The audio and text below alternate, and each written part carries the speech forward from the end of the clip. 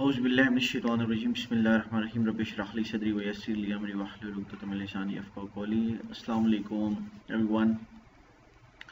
Okay ji, welcome to the world of programming. Today we are going to learn how to install Python interpreter on your workstation. Here is the link. Using this link you can directly download your Python latest version. Then we will study basics Python language, uses of Python language, and how to write a program using Python language. Let's start how to download the Python interpreter on your workstation. Let's click here.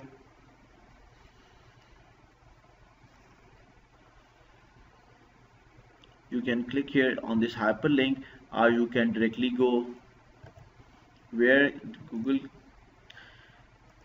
Google search engine.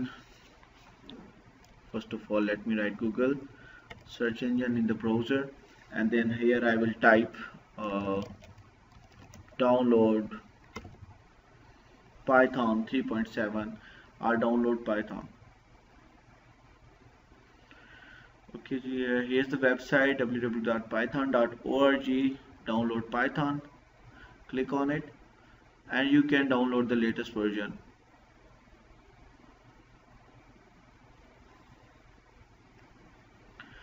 From here you can download the latest version of Python. Right now this one, I'm using Python 3.7, so this one. So here 3.7 shell, you can download the latest one. It's downloading over here. After downloading your software, your Python software, you can click here and run this exe file to install this on your system. It's downloading here. In the meantime, let's go back to our presentation and see what we have here. Okay, in this tutorial you will learn basics of Python language, use of Python language, how to write your first program in Python language. Okay, what is the basics of the Python language? Python language is a programming language.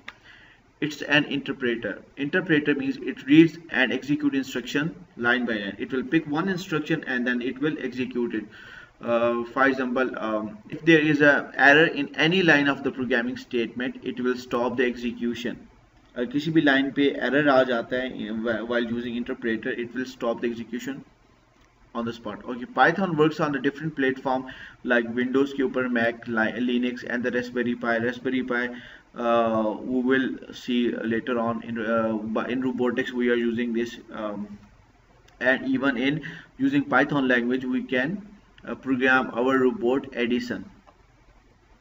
Okay, use of Python language.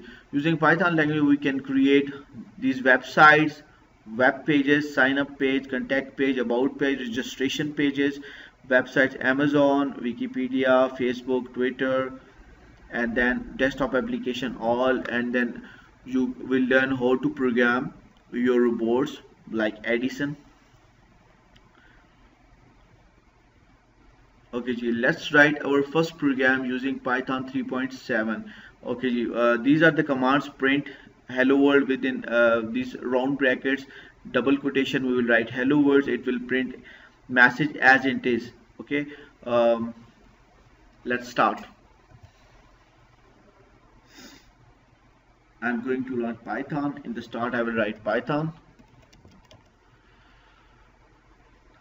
It will open over here. Okay, just click IDLE Python. Integrated, IDLE stand for integrated development learning environment. Okay, it's loading. Now here's our main interface. Okay, in the file menu you have new file, open, recent files, save as, and all that, even close. Okay, in shell you can restart the shell, means you can restart the environment of here. Okay, restart it. Okay, then in debug you can find the errors. Debugger is used to find the errors, and then zoom, height, and all that. Okay, so let's write our first program.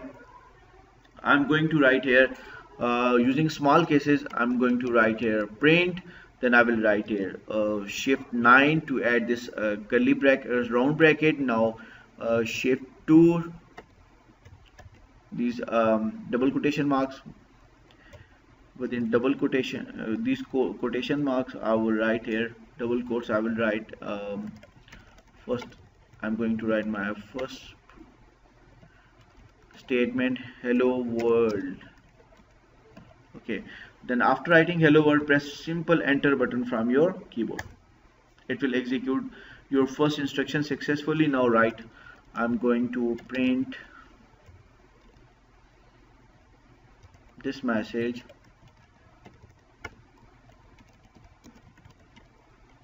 hello friends, how are you, double quotation close the round bracket, and this is the main syntax of printing any message. Whatever you will write within double quote, it will print as it is. So let me execute this. Done successfully. Now you have learned how to print message using Python language. Okay, using print function. This is a print function, predefined function. Okay, let's go further. Now I'm going to declare a variable. What is variable? Variable is a block. Is a block where you store your data. What kind of data? What is data? Data is your name, your age, your height, your phone number, your address number. These all are called data. When we will process the data, it will become information. So data information clear. So let's declare our first variable in Python language. Python is very easy and very interesting language, but it has no such kind of keywords which we will use to create a variable. So whenever I will, for example, I want to store my name, I will write first name. Why I have given spaces between first name, first word and the second word? I haven't given spaces between here, because if I give a space here, I will get a syntax error. Let me show you. This is the rules of declaring variables. Now is equal to is assignment operator. Now within double quote, I will assign a string, my name, Faisal space Jalil. Okay, space is also a special character. Now within double quote, I have written this. So Python will automatically convert this into a string type data type. So its data type should be this variable, data type should be string. So when I will click on run, I will get a syntax error, hopefully, because I'm not following the protocols of this programming language. Protocol means rules of the programming language. Yes, I got syntax error. What is syntax error? When you are not following the rules of the programming language. Now let me write again first. Now I'm going to without space I will write name.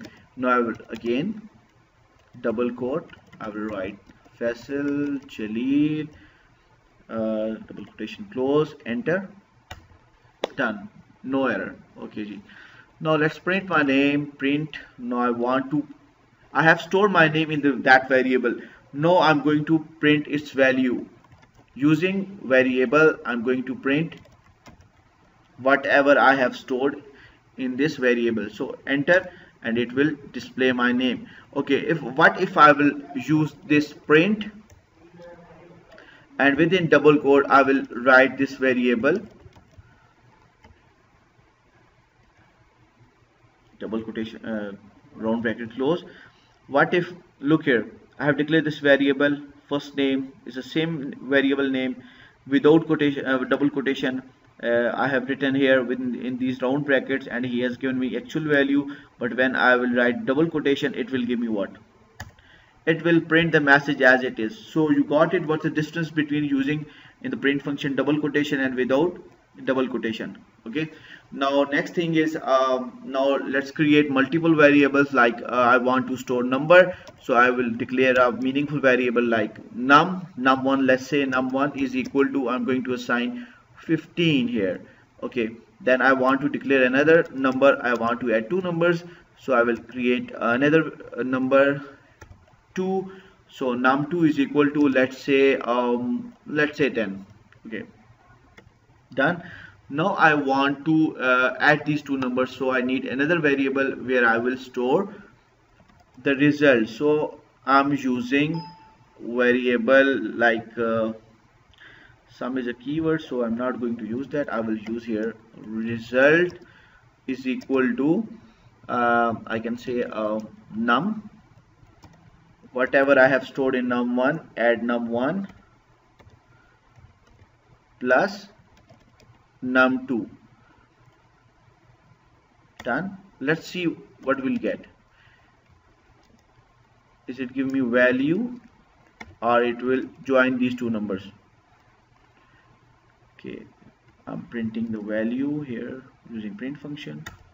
Yes, I got my result successfully. That's how you will add operators using you can change this operator to by applying other basics operation like multiplication, addition, subtraction and all that. Okay, next thing is what if I want to apply a same number to multiple variables, for example same value to multiple variables.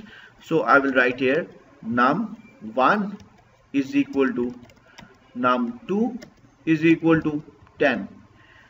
This instruction shows that I have assigned 10 to num1, num2 and num1. Declare two variable and assign 10. Declaration and assignment done over here. So let's see. I'm going to print only print num1, close the bracket, enter. Now what we have in print num2, let's see, enter. Why he's giving me error over here? Okay, error is print is not defined, so I have used a capital letter over here, so it's a case sensitive, we have to use small letters. Okay, now I will write num2, enter. Successfully got it. Now after this multiple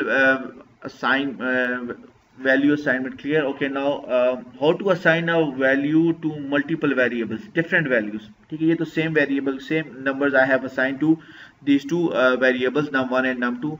What if I want to declare three variables, num1, okay, then I will write comma, then I will write num2. Num2 means number 2. Some meaningful variables you can create like that. Num3, I have now three variables. Now I want to assign different numbers to these variables. So here I will write 3, 4, 5. Okay, let's see. Now I want to print these numbers one by one. For example, what I have in num1, enter, 3. Okay, first number assigned to num1. So what if I write over here print num2, use the same variables. Yes, now I'm going to write print num3. Okay, beta, this is the way to assign declare multiple variables by using this comma as a separator and assign these multiple different values to these variables. Okay ji, after that hopefully you are practicing this.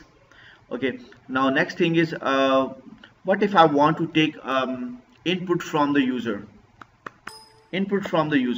I want to take input from the user, so I will write here num1 is equal to, so I will use input function. No, I want to take my name from the user. Okay, let's enter the name first. Okay, full name is what? It's a variable, it's a meaningful variable. Now I will use input function, input, round bracket again. Okay, then in input bracket I will write a message for the user, please enter your full name. Okay, double quotation close, and then I can even give a colon here or is equal to sign. Now I will close this bracket. Now press enter. Now he is asking, is printing this message whatever I have written with an input function. Now user is asking from the user, please enter your full name. So I will write here Faisal Jalil, enter.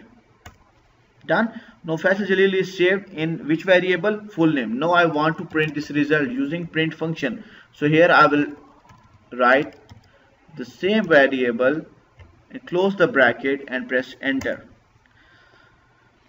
Beta, till here you have to practice, students and everyone. Thank you very much for watching.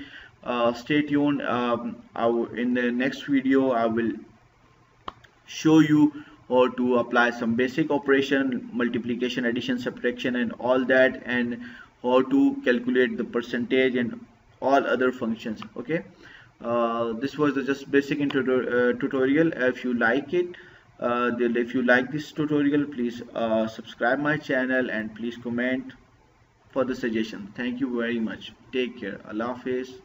Long live Pakistan.